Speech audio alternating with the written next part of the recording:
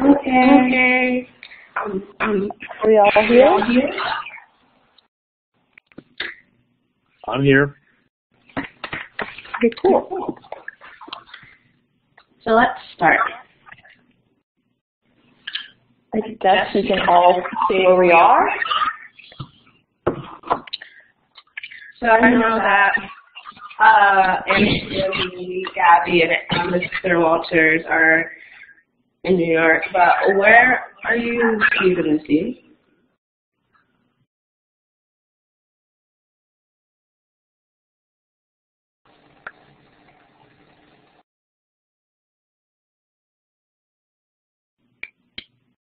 Okay, I guess we're just going to go to the beginning of our presentation. Okay. So hi, I'm Anna Sophia Costa from Marymount School of New York. I'm president of the Student Technology Leadership Team, and I'm going to Tufts University next year. I'm Eunice Dowdu. I'm a junior at Marymount, and I am one of the co-coordinators of the Student Technology Leadership Conference at the club Student Technology Leadership Team, and I will be co-coordinating the conference next year. Hi, I'm Gabby Polinas, and I'm also a junior. I also co-coordinated the Student Technology Leadership Conference, and I'll also be coordinating the conference next year. So as you mentioned, we're all students at Marymount School of New York, which is the nursery through 12 independent school. We're also an Apple Distinguished School, which means that the school provides technological assistance for all the students and teachers 24/7. Likewise, all of the lower school students have iPads, and the upper school students are all given MacBook Airs. I'm president of our Student Technology Leadership Team, which was founded in 2011. We've done various projects throughout the years, and one of our current projects that we have is our Snapchat. So we update students throughout the day of different things that are happening and different reminders. Likewise, the Student Technology Leadership Team has put together the Student Technology Conference, which is the focus of our presentation today. So, if we go back to December of 2013, the students decided that as a growing and new student technology leadership team that they wanted to partner with schools from across the country to form a network of student technology teams. And in December of 2013, they formed a rather loose cohort of schools from as far away as California. We had a school in Minnesota. We had some other schools that expressed an interest, but if we were going to be honest, we didn't really have a good sense of what we wanted this network to be. And because we didn't have a goal and objective in mind, other than just coordinating with other schools, it sort of got a little ratty at the end, and we had several schools said that they weren't interested. So we decided to as we do at Marymount, we pressed onward. So the question that sort of came up with some of our, we had about 3 or 4 schools that were left in our little cohort, was what if we planned a virtual meeting with our network of schools? And the idea for that would be to share projects, it would be to share ideas, it would be to share the work that we were doing in our individual schools. So we envisioned this as a sort of small-scale meeting by Skype among 3 schools and with students representing each school. And then in January of 2014, we had a very fortuitous meeting with Steve and Lucy. Steve and Lucy were invited out to talk about the work that they do with the Global Education Conference. And our student leaders at the time, Isabel, Amanda, and Tyler, we were talking about Steve and Lucy coming, and I said to them, well, what if you sort of pick their brain about how to plan a virtual conference, sort of how to plan this virtual meeting? So as a result of that, I don't think we could have asked for a more positive, enthusiastic, and uplifting response from Steve and Lucy. Within about 10 minutes, their little idea for just a small virtual meeting with a small group of schools grew to the concept of having this be a global conference that had a student focus, and Steve and Lucy were great in that they offered their support and their advice and their insights, and in retrospect, 2 years later, I don't think we would be where we are today without that advice and enthusiasm and cheerleading on their part. So that sort of got us to a point where we were thinking about, we really have the talent and the skills to host an international conference that would be student-led.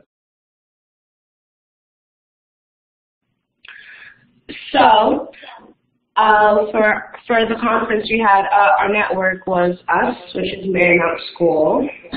Then we also had the University School of Milwaukee and the Lafayette Middle School. And lastly, the Lauriston Girls School in Melbourne, Australia. So the mission for our conference was to provide an international forum for the presentation, discussion, and sharing of educational technology in schools and other academic settings. And by doing so, we hope to foster a better understanding of how students use technology in education, and to engage students and teachers and administrators in a conversation about technology. We also saw access to teachers and administrators in understanding how students use technology both in and out of the classroom. And we sought to strengthen the relationship between students, teachers, and administrators about technology with their curriculum.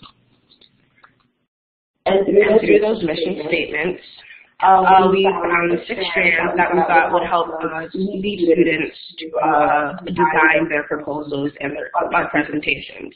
So our first strand was design making innovation, where we asked students to present on using 3D printers or laser cutters or for design projects. We also talked for the second strand of technology in schools, which was about using Skype in the classroom or in other academic settings. And for the third strand, which is the educational technology tools, we talked to maybe students to focus on maybe SketchUp or iMovie or other software to use on the computer. For the fourth strand, we actually had to think about using social media and having it in academic settings. For example, we used it at Marymount for our Snapchat called MMT Live, or like an Instagram or anything.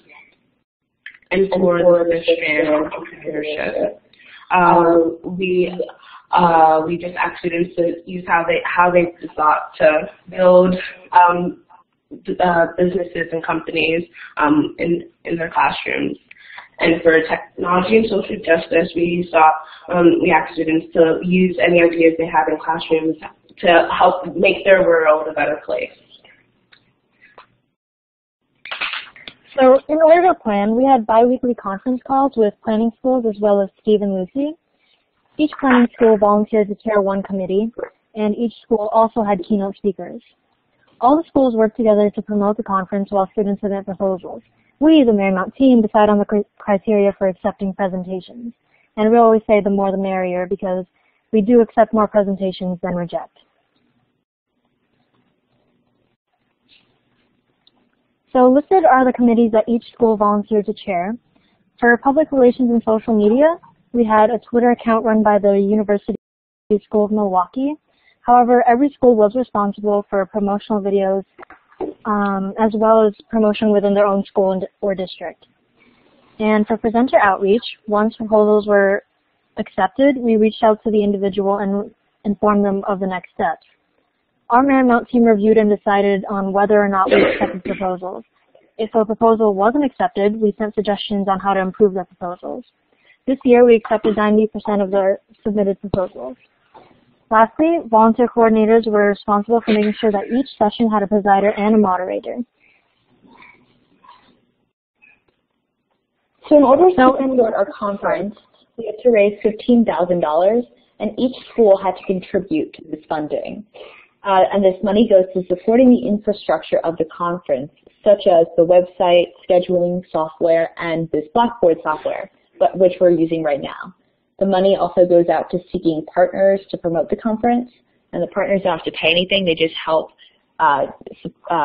support the conference and get the word out. And each school had to find 2 partners to help with public relations.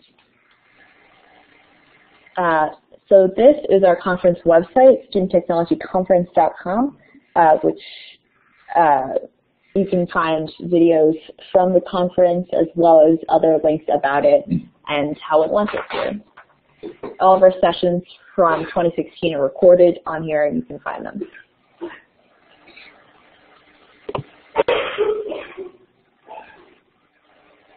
So this is our first year using GoFundMe, and last year we used a Kickstarter and surpassed our goal.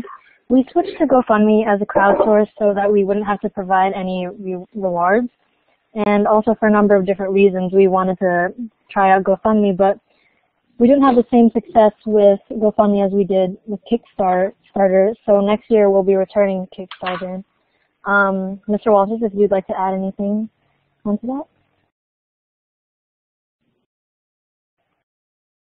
It was a really interesting learning experience for us using GoFundMe, and the reasons why it wasn't successful are probably immaterial, but one of the things we learned very quickly is how do you resolve having a huge hole in your budget, and how do you find the money to make that up? So we worked through it with the help of some very generous donors at Marymount, and next year when we return to Kickstarter, we will probably be offering different rewards, smaller rewards, so that we can get more people supporting the conference that way.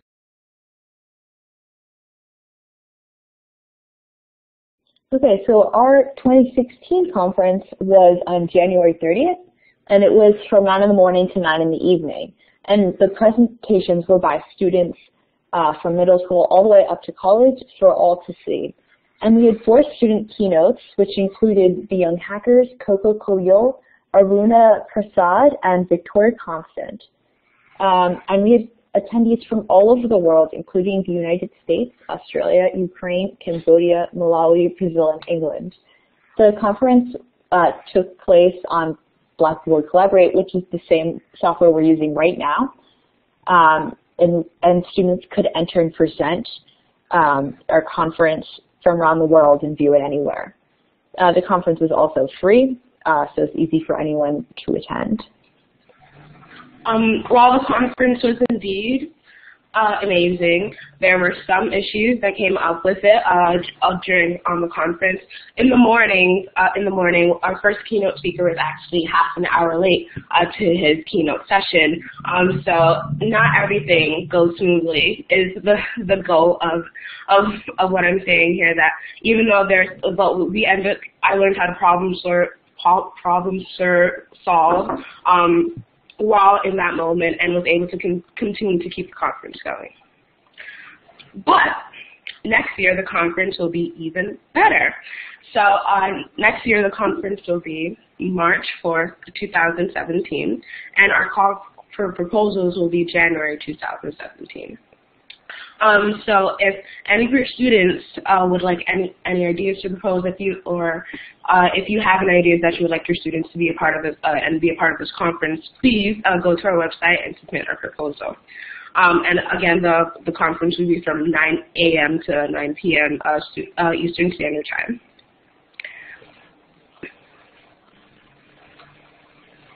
So once again, here's the conference information. Our website is studenttechnologyconference.com. Here's the Twitter and hashtag for our 2016 conference. Like as listed are my, Gabby, Eunice, and Mr. Walters' email addresses if anyone has any further questions or would like to reach out. Thank you for attending our session. No one came, but thank you for learning about the conference. Yeah.